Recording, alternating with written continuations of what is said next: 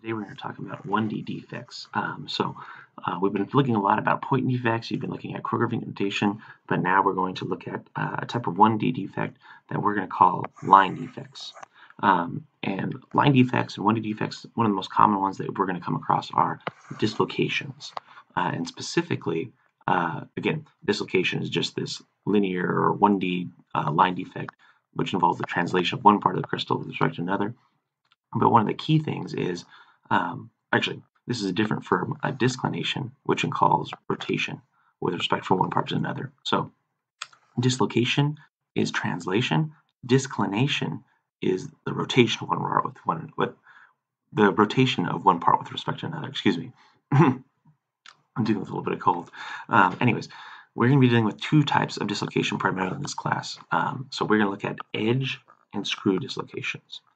So you can see an example of an edge dislocation below here. So an edge dislocation is basically this extra half plane of atoms that's inserted into a perfect crystal. So here you could see I have perfect crystal here, so perfect line, but now I have this kind of like, would be a perfect line, but I've got this extra half plane. This is that extra half plane right here. So I have this extra half plane of atoms that's inserted and terminates within the crystal. So this is our extra half plane of atoms. You see it doesn't continue, but everything else continues along here. So let's kind of erase it. Edge dislocations are pretty easy to kind of see. So this would be my extra half plane of atoms. And when you see dislocations are commonly noted, or we'll denote where a dislocation is by kind of drawing this kind of notation for an edge dislocation. So this kind of denotes where our extra half plane of atoms are. So when you think about where the atoms are located, you can see that near an edge dislocation, you have pretty compressed, structure here. But then at the bottom of the dislocation, so we have really compression here, and we have open space tension at the bottom. So atoms are getting kind of pulled around here. But anyways, there's extra space around here now for atoms to kind of sit in and move through.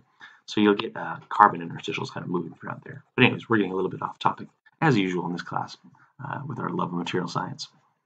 A screw dislocation is a little bit harder to visualize, but you can kind of see that a screw dislocation can be formed by applying some applied shear stress. So let's go ahead and look at the shear stress here.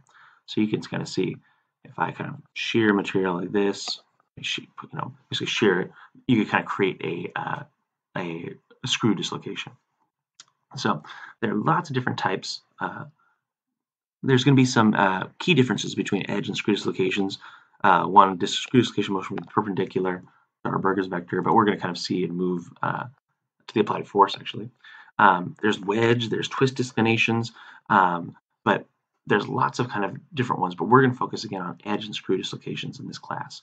And the key idea here is for a dislocation, there's going to be a dislocation core, which is what we saw right here.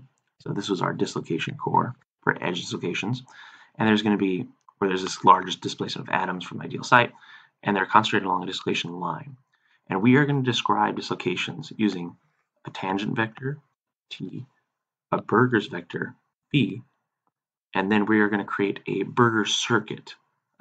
So the tangent vector is basically tangential to the dislocation at any given point. So it basically goes along this. The Burger's vector is going to be B. That is going to be defined in reference to our Burger circuit. So next time in class, we're going to kind of figure out, we're going to determine if we have an edge, screw, or any other type of dislocation using this Burger circuit notation.